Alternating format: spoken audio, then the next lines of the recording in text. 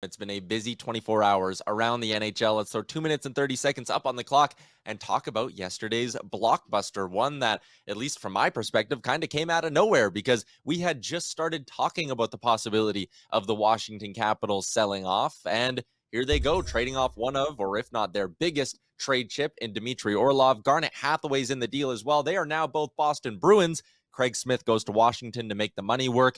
And the Bruins give up a first, a second, a third, and a fifth-round pick to who else but Bill Guerin and the Minnesota Wild to keep a chunk of Orlov's salary.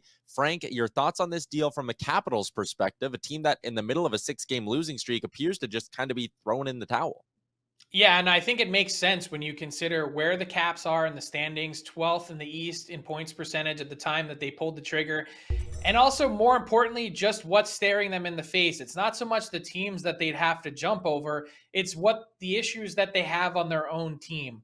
One, it's the John Carlson injury that sticks out in a big way. He may be back this season, he may not. And so without your true number one defenseman, it's going to be really hard to make up some of that ground. Alex Ovechkin is just coming back from the death of his father. If he has a bit of a slow start, plus the other injuries that they've had this season, TJ Oshie, Nicholas Backstrom coming back, not looking like himself, Evgeny Kuznetsov having a down season, Tom Wilson coming off of ACL, Anthony Mantha struggling, all those things, you add it up and you say, this just isn't our year. And for a team that's already in transition, a team that has 8 pending free agents on their back end alone, they had to make a call and say, hey, we are going to push forward and try and get in and keep these pieces, or we can keep an eye towards the future and see if we could still potentially hang in the race even after trading some of these players. It's going to be a lot more difficult to do, but trading Dmitry Orlov as that number one